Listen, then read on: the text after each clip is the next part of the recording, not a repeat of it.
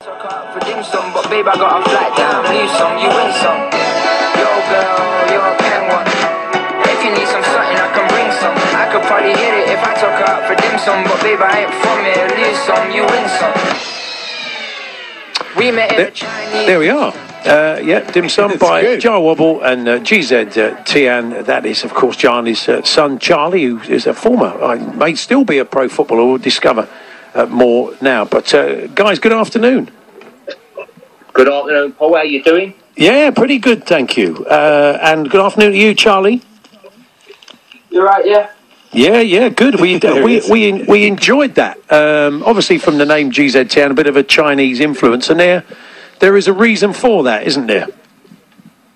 Yeah. My mum's Chinese, so I've grown up probably close to that side of the family in terms of culture, because of her parents, So, I think musically as well. On my mum's side, play instruments as well. So they've, at least with Chinese music, it probably taught me everything I know. And I think, it probably comes out in my own music as well. Hence the name, yeah. It's a bit harsh on your dad, really. I've ruined his life. We live up north, but I made him become a Tottenham fan. So I'm to be honest. Yeah. I was going to ask you that because when last time you came in, John, you're obviously a massive Spurs fan, and so you did you give Charlie any choice? Was there? No. And his brother, my eldest boy, Tai, John. But Charlie's name's Tai. He did once say to me, we were walking in a local park, and I swear it was one of them days where there was a thunderstorm brewing in the distance, and he said to me, Dad, he said, Man United are a good team, aren't they?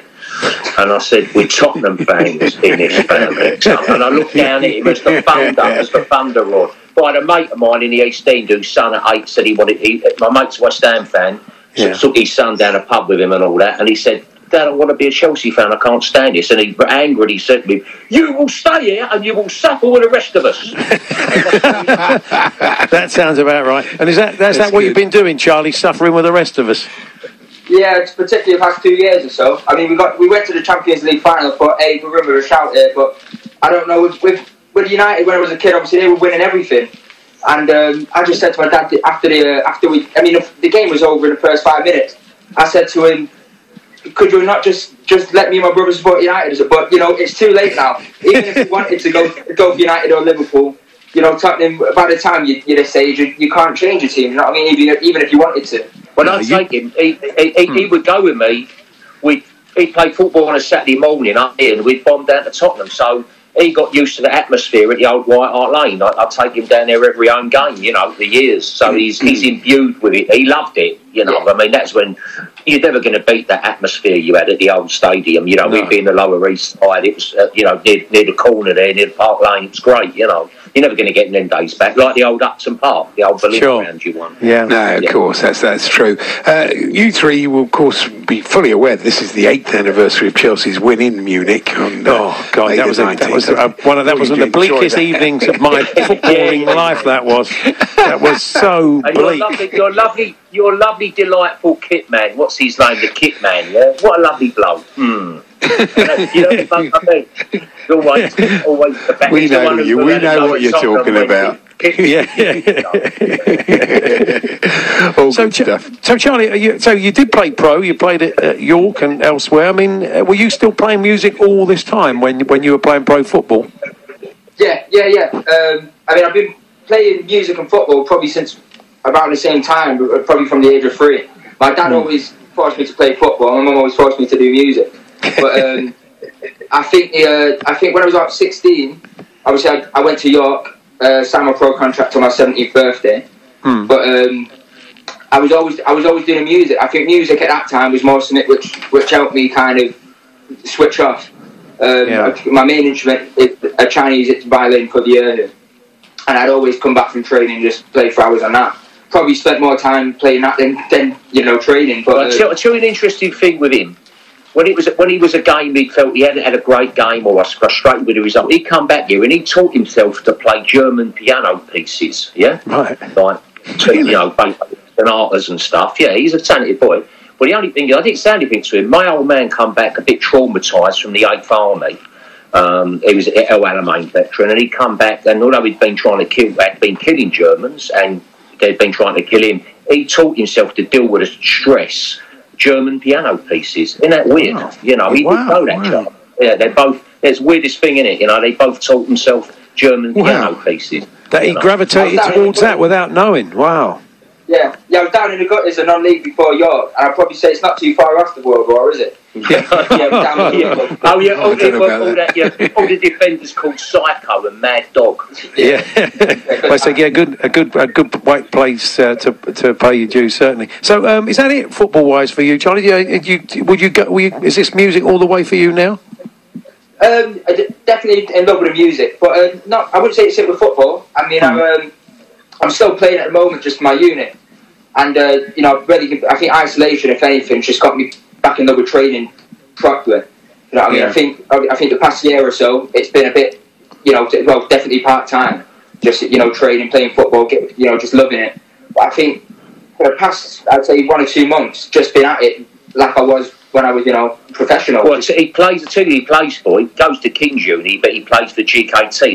That's St Thomas's guys, and King's plays for the hospital with the young doctors.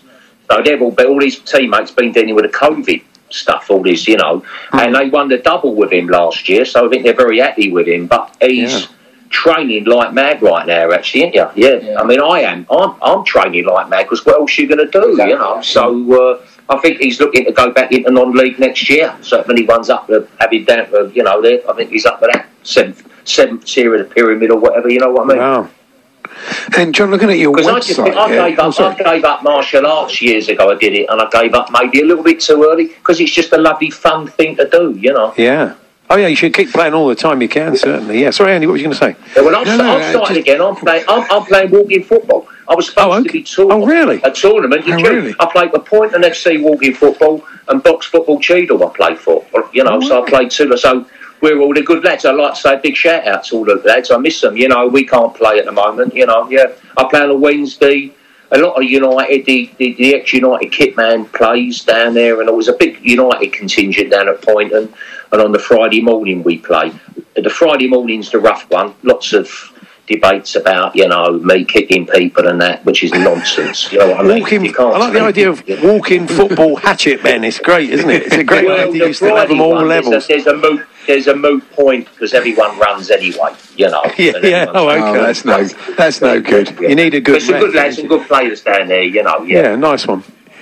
Yeah, I was just saying, sorry, I didn't want to interrupt you, but you're looking at your website, you also dabble in art, and a lot of people, of course, have been watching Grayson Perry and doing a lot of art in lockdown, so I see a lot of yours have been sold, so have you been producing some new work?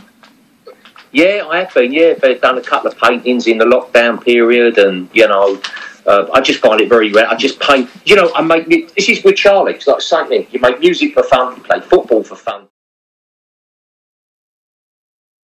It's a family fun project. You know what I mean? And I like the boys are good boys. Charlie's a good lad. He's a good lad. He's very talented and everything. So it's fun for me. He's got his own career going anyway as GZ Tian. He's 100,000 streams, I think, already, and he's only just started out. He's doing all right with the music. He's doing good. And it's just a fun thing, really. I get on with them all. So while you can, you do it. Simple as that. Of course. Well, look, keep up the good work, boys. Good to talk to you. Appreciate it. Look after yourselves, and thanks for joining us. Thanks, Paul. Thanks, Andy. Look after yourself. See ya.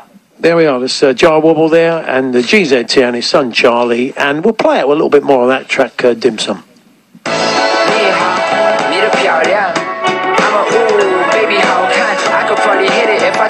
For dim sum, but babe, I got a flight down. Lose some, you win some. Yo, girl, you're a penguin. If you need some something, I can bring some. I could probably hit it if I took her out for dim sum, but babe, I ain't from here. Lose some, you win some. What's that? My brother's all jealous. Share the money with a gang, but on my honey with the fellas. What's that? Jim White and Natalie Sawyer. Tomorrow morning from 10 on TalkSport. He looks good.